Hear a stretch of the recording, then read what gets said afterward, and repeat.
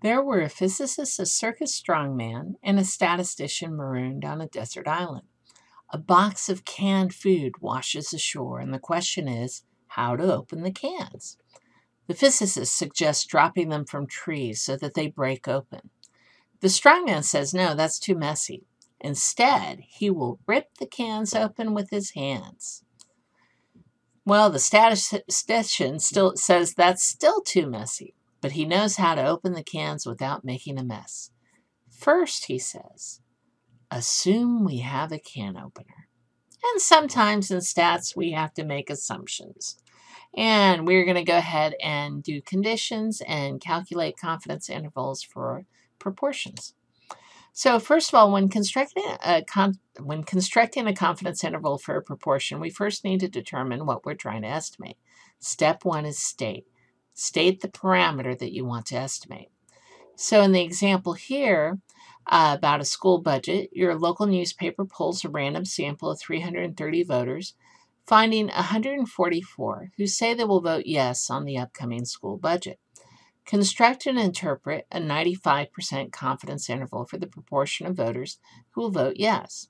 So first of all, we need to say, what are we looking for? The parameter. And in this case, they want us to construct a 95% confidence interval for P, the true proportion of all voters who will vote yes on the school budget. Step two is to plan. Okay, that means we're going to identify the appropriate inference method, and I'm about to teach you your very first one, and we're going to check conditions. And there could be some assumptions, like in our joke. When we sampled the beads in our class activity, we used our histogram to estimate an appropriate interval. Now we want to know what the sampling distribution looks like without having to take a lot of samples. So we're just taking the estimate from one sample, which in this case will be proportions, and we're going to approximate it with a normal distribution given that the following three conditions are met. When using a normal approximation for proportions, we use a one sample z interval for p, the proportion. All right. On your calculator, that's called the one prop z int. And your calculator notes will show you how to calculate that. So which conditions do we need to check? There's a random condition that the data comes from a random sample, or if we're told that it's representative, that's actually good enough, because the whole point of randomizing is to get a representative sample. 10% condition. If we're sampling without replacement, which is most of the time, then the sample size needs to be less than 10% of the population. So you can verify that your sample size is less than 10%, or state, kind of make an assumption, that the population must be more than 10 times the sample size. We also have the large counts condition, where NP must be greater than 10, which is your expected number of successes, and your expected number of failures must also be greater than or equal to 10. Show your calculations, or you won't get credit for checking the conditions. Writing conditions with a check mark does not count as checking conditions. So let's go ahead and look at part 2 for our school budget example. What's our plan? Well, if the conditions are satisfied, we will use the normal model to find a one sample z interval for p, the proportion. What are the conditions again? The random. It is given that the sample of voters is random, so that condition is satisfied. 10% condition. Provided that there are more than 3,300 eligible voters, 330 is less than 10% of the population of voters. So we're kind of assuming that one. Large counts we can calculate. Probability of success is 144 because our sample had 144 who would say yes. Failure is the balance, which is 186. Both of those are greater than or equal to 10, so our large counts condition is satisfied. So now we're going to teach you how to calculate the interval. Step 3 we like to call do, which is perform the calculations. So we're going to use the inverse norm function that you learned quite a long time ago, and it does default to areas to the left. Now, if you have the newer calculators that I have, This is way easier. I don't have to do this piece anymore. I can just say, oh, I want 0.95 in the center, and it will give me my critical value. But let's assume that you have an older calculator. You basically need to find the area to the left right there. So you're going to go 1 minus your confidence level divided by 2. Note this is not on your math chart.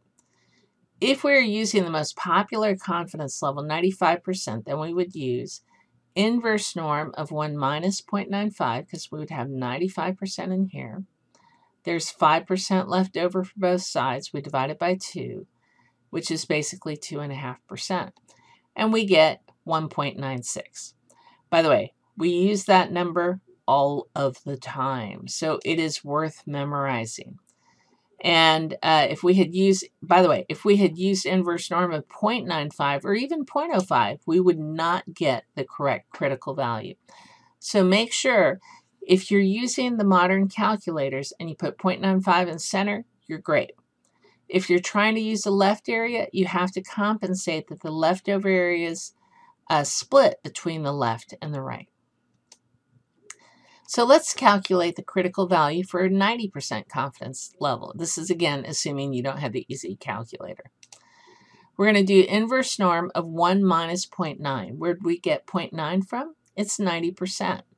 We divide it by 2 because that's the leftovers, 10%, and we're going to have 10% on the left and the right, which gives us 10% split among the left and the right, which means we have 5% on the left and 5% on the right. And our critical value is 1.645. As the confidence level increases, the width of the confidence interval also increases. So the more confident you want to be, the bigger a net you cast. Once we determine a critical value, then we multiply it by the standard deviation to figure out how far we need to go in each direction for our interval.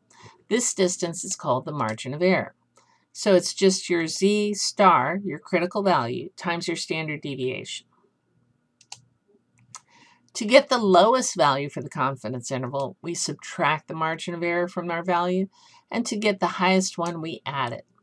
And your formula chart shows this for the confidence interval. Statistics plus or minus critical value times the standard deviation of the statistic. Recall that our goal is to make an estimation of the proportion, the parameter, and we're going to base that on our sample. So we're going to use p hat, which is our statistic from our sample. We also don't know p, which is what we're trying to estimate it with p hat. And when we're estimating the standard deviation, because we're basing it on the sample, we don't really like to call it standard deviation anymore. We like to call it standard error. And the formula in the chart for standard deviation is nearly identical to that for standard error. Basically, it's your p hat times 1 minus p divided by n, take the square root. So let's revisit the school budget example, and we're going to start doing the calculations. First of all, there are the formulas from the formula chart. Let's calculate p hat. We had 144 say yes out of a total of 330, or 0.436.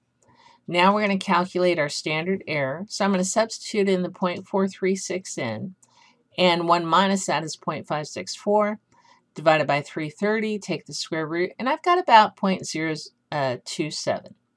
So my margin of error is going to be the critical value, all right, and we're doing a 95% confidence interval, times this value, the standard error. So it's going to be 1.96, which we said, hey, that's the critical value most of the time for 95% confidence, times this value, which gives us 0.053. So the confidence interval is 0.436 plus or minus 0.053. So if I subtract the 0.053, I get 0.383 on the bottom. If I add it, I get 0.489 on the top. So my interval is from 0.383 to 0.489. Now, how do you interpret it? Here's the boilerplate. We are blank % confidence that the interval blank to blank captures whatever the heck we're trying to capture. So for our school budget example, we are 95% confident, because that's what we used, that the interval from 0.383 to 0.489 captures P equals the true proportion of all voters who will vote yes on the school budget. Let's go ahead and do another example where I give you a confidence interval. So a survey was done of students who speak a second language. Based on the results, they calculated the interval as 0.05 to 0.18 with a 95% confidence level. What is the point estimate for the proportion of students who speak a second language? For us right now in this class, we just take the midpoint of our confidence interval. All right, so it's the average of the two endpoints. And we get 0.115 or 11.5% is our point estimate. What's our margin of error? It's the distance from that point to either end of the interval. So I could take the high end minus the midpoint minus the low end, and I get 0.065. Or I could take the high value minus the midpoint, and I get 0.065. So the margin of error here is 0.065. Now, the teacher thought 20% of the students spoke another language. What do you conclude? Is 20% or 0.20 in our interval? It's not. Because 0.20 is outside of the confidence interval, there is sufficient evidence that the proportion of students who speak a second language is not 20%. So we can also use these to determine the number of people we need to poll or sample. Generally, I work with this formula setup, which you can get from the formula chart, and solve for n. So I'm just going to use the actual formula from the formula chart. But if you rearrange it, you can get it so that n equals z squared times p times 1 minus p over margin of error squared. My examples are going to use this because that's on your formula chart when you're taking your AP test. If you feel like memorizing that, you have my blessing. But if you forget it and you don't know how to get from here, you may be up a creek. Now let's look at another example for a new medication. An experiment finds that 27% of 53 subjects report improvement after using a new medicine. Create a 95% confidence interval for the actual cure rate. Why is this interval so wide? So we're going to start with the first step, which is state. And that is 95. We're trying to find a 95% confidence interval for P, which is the true proportion of subjects that improve after using a new medicine. And now we check the conditions and determine our plan. So what kind of interval will we use? A one sample Z interval, which means we use a normal model provided that the conditions are satisfied. What are the conditions? Random condition. Well, hopefully, if it's an experiment worth its salt, and it included random assignment of volunteers to treatment groups. So we're going to assume that. 10% condition, we're not too worried about replacement because we can replace the medication by making more. And we are testing the medication, not the subject. So we're going to say that one's satisfied. Large counts, the number of successes we expect is 14, which we got by multiplying n and p hat. And failure is the balance of that, which is 39. So we're going to say those two, that is also satisfied. Now let's go ahead and do the calculations. So from the formula chart, we had the mean is the proportion, and the standard deviation, we need to calculate that. So our proportion mean is 0.27. Our sample size is 53. We'll go ahead and substitute in the 0.27 and the 53, and we get a standard error of 0.061. So for the margin of error, that's your critical value times your standard error. Well, if we want 95% confidence, that's 1.96. Memorize that. And we already calculated standard error at 0.061, so we get 0.12 as our margin of error.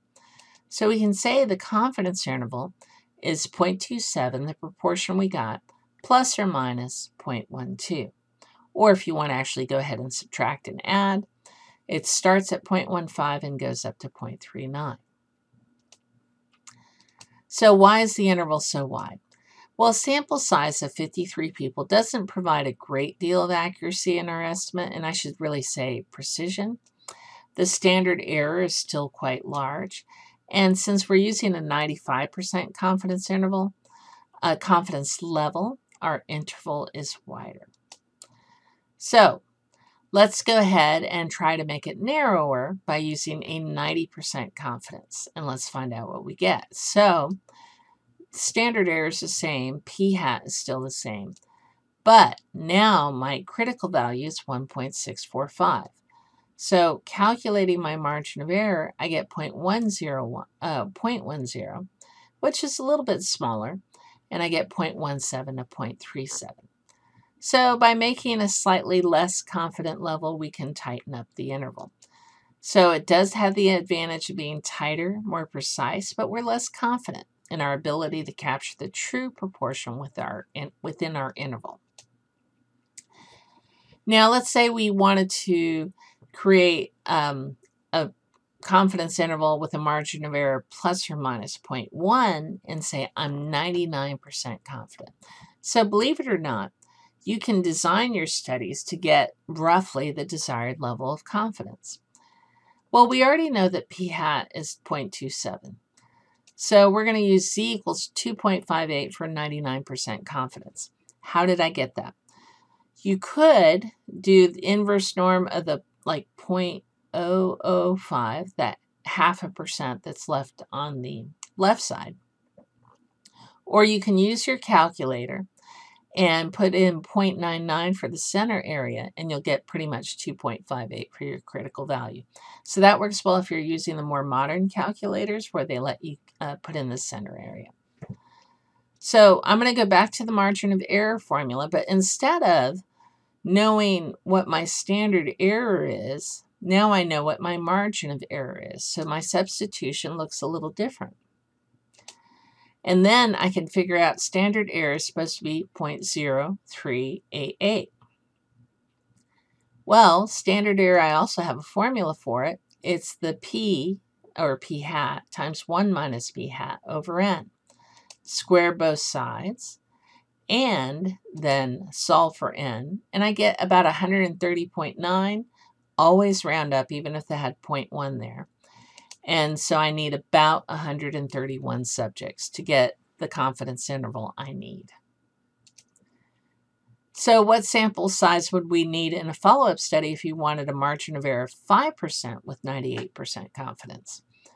So again, p hat's the same, and I'm trying to find 98% confidence. That's going to affect my critical value. And basically, so I'm going to have 98% in the center. I have 2% left over, one for each side. So I can just do inverse norm of that 1% or 0.01. And I get a z value of negative 2.326. Go ahead and use the positive. And we'll substitute and find our standard error, which is 0.0215. Now I'm going to go to the standard error formula. Remember, I already know p hat and 1 minus p hat, and solve it for n.